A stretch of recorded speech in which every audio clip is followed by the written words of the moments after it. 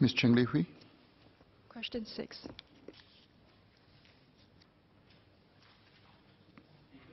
May I take questions 6 to 12 together?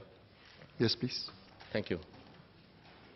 Members of this House have asked for further updates on the preliminary investigation of the data leak of blood donors' personal information from the database of the vendor appointed by Health Sciences Authority, or HSA.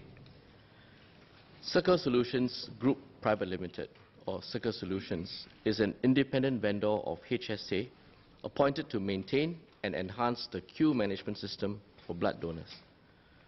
On 13 March 2019, a foreign cybersecurity expert had informed the Personal Data Protection Commission, PDPC, that the registration-related information of blood donors could be accessed because of a vulnerability in the server used and managed by Circle Solutions. HSA immediately worked with Circle Solutions to disable access to the server. On 30th of March, Circle Solutions issued a statement to provide more information on this incident.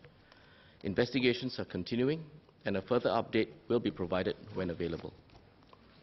Members have also asked questions relating to the cybersecurity expert. The cybersecurity expert works for a company that specializes in identifying and reporting vulnerabilities of IT systems. He was not employed or engaged by HSA or MOH. He informed HSA on 16 March 2019 that he had deleted his copy of the data and has no intention of disclosing its contents.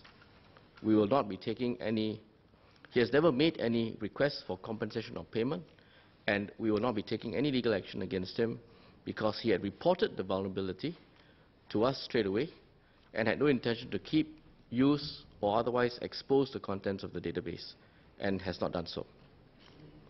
Members have asked what additional steps MOH and HSA can take to reduce the risk of data mismanagement. The measures to be taken to prevent a similar occurrence will be shaped by what specific findings arise from the ongoing investigations into the incident. MOH and its agencies will also conduct a review on the life cycle management of the data being handled by existing IT vendors.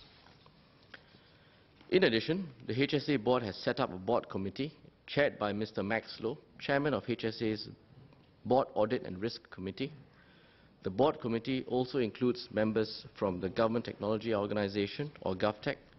It will review HSA's current policies and processes for managing sensitive data and recommend measures. Yesterday, the government also announced that the Prime Minister has also convened a Public Sector Data Security Review Committee chaired by Deputy Prime Minister Teo Chee Hean to conduct a comprehensive review of data security practices across the entire public service. MOH and its agencies will extend our fullest cooperation to the work of the committee. Dr. Chia Shi Lu has asked if the ministry should consider streamlining the procurement of IT services across its departments, statutory boards, and public hospitals to reduce personal data access by multiple vendors. We agree and have done so progressively in the public healthcare family where we are able to do so. Thank you. Minister, I believe you want to take the supplementary questions after the next two responses. The responses to the next two PQs. I can take the supplementary questions now if members have. I believe the request is to take it all together.